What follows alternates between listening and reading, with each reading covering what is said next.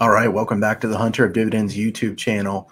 We're going to take a look at Sunoco, ticker symbol SUN. This is a viewer request, so let's take a look at this stock and see what we think here. We're going to take a look first at the chart. This is a max chart going back to 2012. If you look at the 5-year chart, you see the massive drop there in March of 2020 when oil dropped below $0. The craziness with the trading there, and then it bounces back, was in the 20s. We saw it hit as high as 46.95 here in the last year, and now it's kind of bounced around. We see a forward dividend yield of 8.21% for this MLP. Sunoco, keep an eye on MLPs. They are definitely different. I won't go in depth into what an MLP is here in this one because I want to keep this brief, but they're a little bit different than a typical corporation. So Sunoco here, we've seen it bounce around. I want to take a look now a little bit more closely at Sunoco when it comes to Simply Safe dividends. Sunoco, 25 for dividend safety score from Simply Safe Dividends. So they consider this a very unsafe dividend. They think that there's moderate to high risk of a dividend cut over a full economic cycle. Certainly not exactly what you want to see, because as a dividend investor, I want to know that my dividend's safe. That's really important to me. The dividend yield of 8.21% is tremendous. If you think it is a safe dividend, it would be hard to argue that this wouldn't be a good one to look at. The beta is 0.58. These oil and gas MLPs usually don't trade up and down very much in a short period of time unless the price of oil goes crazy. So in general, they kind of move slowly. There's been no dividend growth here over the last 5 years, just flat. This is a stock that's pretty inconsistent when it comes to dividend growth. You can see a cut, you can see a big gain. You never know exactly what you're going to get. As far as dividend yield, the 5-year average is actually 10.73%. That's a bit skewed because of 2020. The DCF ratio there is slightly below the 5-year average, and the price is sitting right about in the middle of the 52-week average. So the DCF payout ratio, which is similar to free cash flows for MLPs here, paid out as a distribution, 90% is what they want it to be below. It's far below 90%. So if you just look at that on the surface, you would think that this dividend is pretty safe. The free cash flow payout ratio, though, is high. The last 12 months, 119%, not something you want to see there. This is a very volatile looking balance sheet. You look at the free cash flow per share, it's way up and down. Sales growth is also way up and down. You never know exactly what you're going to get out of this one. Shares outstanding have gone up quite a bit. I know some people don't like that very much, so that's something to keep an eye on. Sales have gone up pretty nicely. Return on equity has been solid here of late.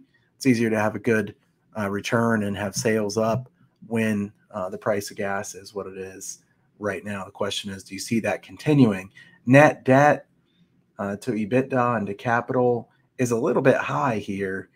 I suspect this is one of the bigger reasons why Simply Safe Dividends only gives us a 25 for a dividend safety score. This company does have quite a bit of debt, and the interest coverage at 4.5, it has dipped below the 2.5 multiple times.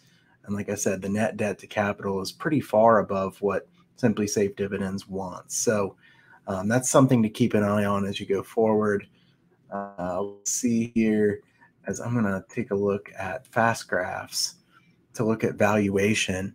I think this is another terrific tool in combination with Simply Safe Dividends. So you see, this is a very volatile chart, I will say, to start with. This is a tough one to read because there's so many ups and downs.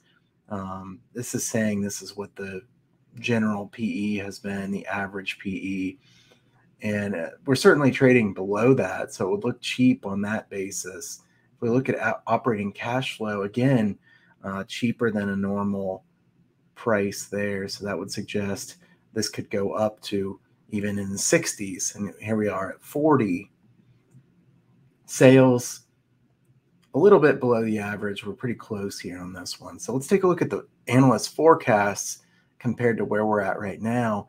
And you see, if you just go by analyst forecasts for the near term, this looks like a really good buy in terms of sales. It looks like rate of return of 92% by the end of this year. I think that's highly unlikely. 22.5% by 2023, and then 8% by 2024. This suggests that analysts really just don't know what's going to happen with the earnings as you go out farther. It depends a lot based on the price of oil. So let's take a look at adjusted operating earnings.